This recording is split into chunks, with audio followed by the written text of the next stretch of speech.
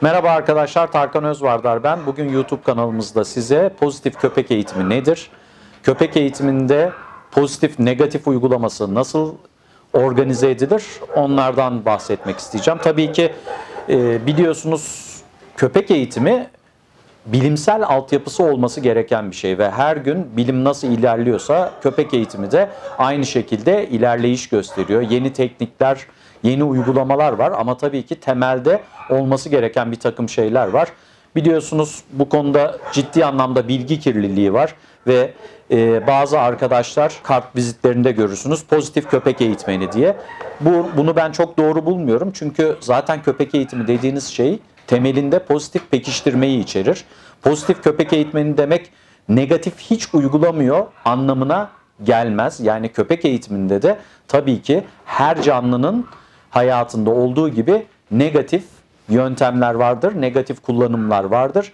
Bunu şu şekilde düşüneceksiniz. Yin yang gibi düşünün. Bir canlı negatifi bilmeden pozitifi algılayamaz, pozitifi bilmeden negatifi algılayamaz ama şu demek değil. Şimdi insanların kafasında negatif denilince köpeği travmatize etmek, dövmek, vurmak, silkelemek, çekiştirmek, itmek, kakmak geliyor. Tabii ki negatif dediğimiz şey birçok çeşidi olabilen bir şey. Yani yoksun bırakmak da bir çeşit negatiftir. Örneğin köpeğe bir şey öğretirken ilgiyi kesmek de bir negatiftir. Yani köpek ilgi beklerken ilgilenmemek de bir negatiftir.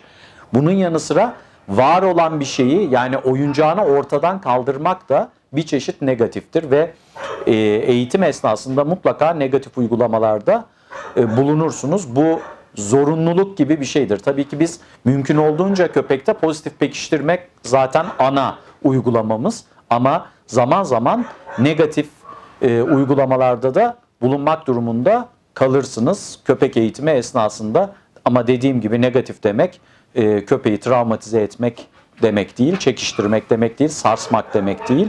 Negatifin birçok çeşidi var. Şimdi size örnekleme yapacağım bu konuda. Negatif nedir, pozitif nedir? Tabii ki pozitif pekiştirme. Zaten dediğim gibi köpek eğitimi bilimsel altyapı üzerine kurgulanması gereken bir şey. Bir şeyi kişinin niçin yaptığını bilerek yapması gerekiyor. Clicker'ı niçin kullanıyoruz ki clicker videomuz var, oradan izleyebilirsiniz. Ve sadece clicker kullanmak pozitif eğitim anlamına gelmiyor. Yani pozitif eğitim yapabilmeniz için clicker kullanmalısınız gibi bir yanlış söylem de oluşmaması gerekiyor. Clicker sadece pozitif pekiştirmede özellikle zaman doğrulaması yapmak hedefli olarak kullandığımız bir araç. Yoksa pozitif köpek eğitiminin olmazsa olmazı değil clicker. Clicker bize kolaylık sağlayan bir alet. Yoksa clicker kullanmıyorsan negatif köpek eğitmenisin anlamına gelmez. Zaten işte bu yüzden çok hoşlanmıyorum bundan, pozitif köpek eğitmeni yazılmasından. Çünkü bizler o zaman negatif köpek eğitmeni miyiz? Köpek eğitimi dediğim gibi bilimsel altyapı üzerine kurguludur ve mutlaka köpeğin pozitif algılayabilmesi için negatifi bilmesi gerekir ve negatif illa köpeği dövmekten geçen bir şey değil. Tabii ki biz hiçbir zaman bunun uygulanması taraftarı değiliz. Gelenekçi yöntemler, gelenekçi köpek eğitim yöntemlerinin içerisinde negatif çok yüksektir ama bu pozitif köpek eğitmenleri hiç negatif kullanmıyor anlamına gelmez. Köpeğinize mutlaka hayır dediğiniz, uyardığınız, düzeltme yaptığınız zamanlarda olacaktır. Bunu da size örnekleyeceğim. Örneğin köpeğime otur komutunu verdim ve köpek doğru yaptığında ben bunu clicker'la doğrulayıp sonra da ödüllendirdim. Bunu şu şekilde de yapabilirim. Gel gel. Otur. Aferin sana. Mesela bu da yapılabilecek şeylerden biri. İlla clicker kullanmak zorunda değilsiniz. Clicker sadece hareketi yakaladığınız anda doğrulamayı zamanlama hatası yapmaksızın kolaylıkla uygulamak hedefli yaptığımız bir şey. Bu mesela bir pozitif pekiştirme. Mesela köpeğe yat komutu verdiğim zaman köpeğim de yattığında ben hemen bu hareketin doğru olduğunu pekiştiriyorum. Tabii ki bunları algılayabilmek için mutlaka Skinner bilmek gerekiyor. Mutlaka Pavlov bilmek gerekiyor. Kesinlikle de öneririm. Skinner ve Pavlov'u okuyun ki yaptığınız şeyi niye yaptığınızı bilin. O yüzden bilimsel altyapıyı öğrenmek ve bilgilenmek kesinlikle şart. Veyahut da başka bir numarada koy başını dediğim zaman köpeğin bu hareketi yaptığında ben onu pozitif şekilde pekiştiriyorum. Zaten öğretinin ana fikri bu. Yani öğretide pozitif pekiştirme üzerine kurgulu. Negatif pekiştirme diye bir şey yok. Yani sistem içerisinde yok. Negatif pekiştirme var ama köpek eğitimi sisteminin içerisinde kurgulayamazsınız negatif pekiştirmeyi ya da ceza olgusunu. Ama şunu göstereceğim. Gel. Yaklaş. Mesela diyelim ki köpeğime ben bekle komutu verdim.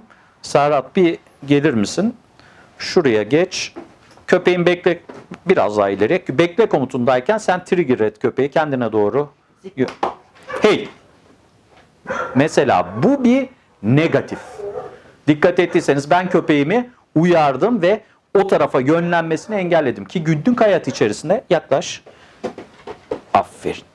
Günlük hayat içerisinde tabii ki bunlarla karşılaşacaksınız. İlla köpeğinizi gezdirirken uyarmanız gereken şeyler olacak. Köpek bir objeye uzandığında onu almasını istemiyorsanız, ağzına almaması gereken bir şeyse mutlaka o yönde bir uyarıda bulunacaksınız. Şimdi bazıları şunu savunacaktır. Hayır işte ona hiç yönlendirmeme çalışmaları yapmak. Tabii ki biz de bunu yapıyoruz. İşte köpeğe yukarıdan ödüllendirme sistemleri uyguluyoruz ki aşağıyla iletişimi minimal seviyede olsun. Ama sonuçta bahsettiğimiz canlı fırsatçı ve toplayıcı bir canlı. İlla başınıza bu gelecek ve köpeğinizi mutlaka uyarmak durumunda kalacaksınız. Biraz önce benim uyguladığım hey uygulaması yani köpeğimi uyarmak da bir çeşit negatif. Ama bu köpeğin sinir sistemini çökertecek, ciddi anlamda yıpratacak ya da köpeğe fiziksel olarak bir şiddet uygulamamı gerektirecek bir olgu değildi. Sadece köpeğimi uyardım. Aynı insanlarda olduğu gibi bizim de hayatımızda negatif şeyler var. Kırmızı ışığı geçerseniz ve MOBESE'ye ya da trafik polisine yakalanırsanız cezayı yersiniz. Bu bir çeşit negatiftir ve sizi o konuma düşmekten imtina etmeniz yönünde yapılan bir uygulamadır. Yani bu da bir çeşit cezadır. Cezanın birçok çeşidi vardır. Sinir sistemi ya da fiziksel olarak yıpratıcı olan cezalardan tabii ki köpek eğitiminde kaçınacaksınız. Ama köpeğinize hiç uyarı vermeyeceğiniz, hiç düzeltme yapmayacağınız anlamına kesinlikle gelmez. Biraz önce yaptığım uyarı veyahut da işte diyelim ki köpeğimin bunu almasını istemiyorum veyahut da şu anda öğreti sisteminde bunun peşinden gitmemesini istiyorum. Attım. Hey. Buraya. Geldi köpeğim. Otur. Uyardım. Haydi getir. Getirdi. Hop. Bırak. Aferin sana. Şimdi mesela ödüllendirdim. Yani köpeğime yaklaş neyi anlattım? Ben söylediğimde al. Böylece olumsuz bir şey almak istediğinde de uyarı verdiğim zaman köpek ondan imtina edecektir. Bakın şimdi attım, bakın gitmedi. Bir önceki tecrübeyi kullandı köpek. Ve dönüp bana bakmasını bekleyeceğim şimdi. Veyahut da o konuda tetikleyebilirsiniz. Aferin. Bana baktıktan sonra haydi getir. Aferin. Hop hop. Bırak. Bırak. Aferin sana. Mesela bu tip uygulamalarda da köpeğin bazı davranışlardan kaçınmasını sağlamak hedefli olarak uyarıda bulunabilirsiniz. Ya da bu uyarıyla ileride uyarmanıza gerek kalmayacak şekilde köpeğin tecrübelenmesini sağlayabilirsiniz.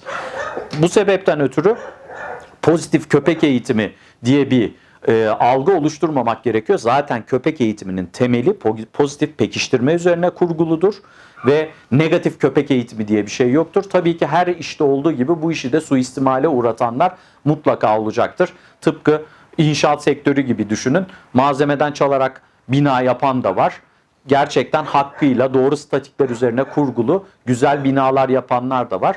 Bu kötü örnekler var diye kendine ayırt etmek hedefli olarak pozitif köpek eğitmeni diye lanse etmek çok doğru bir tanımlama şekli olmaz. Çünkü köpek eğitiminin söylediğim gibi temeli zaten pozitif pekiştirmedir ama şu demek değil, negatif uygulanmayacak anlamına gelmez. Biraz önce benim sözle uyguladığım düzeltme ya da durdurma da bir çeşit negatiftir veyahut da köpeğin bir hata yaptığında onunla ilgiyi kesmem, diyaloğu kesmem ya da oyun esnasında diyelim ki çekiştirme oynuyorum köpeğimle. Örnekleme yapayım size yine. Bir oradan bite bar alabilir miyim? Diyelim ki bite barla çekiştirme. Zippo. Gel. Haydi. Köpeği tetikledim. Tuttu. Çekiştirdim. Aferin sana. Çekiştirdim. Bırak. Hey. Bıraktırdım.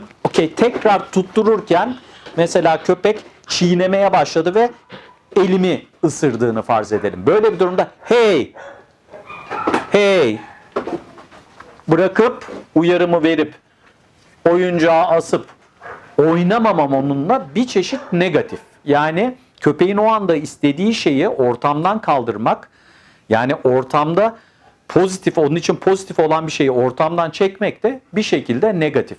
Dolayısıyla negatif dediğiniz zaman kafanızda hep böyle olumsuz, hayvanın sinir sistemini dediğim gibi çökerten ya da fiziksel olarak şiddeti içeren şeyler gelmesin.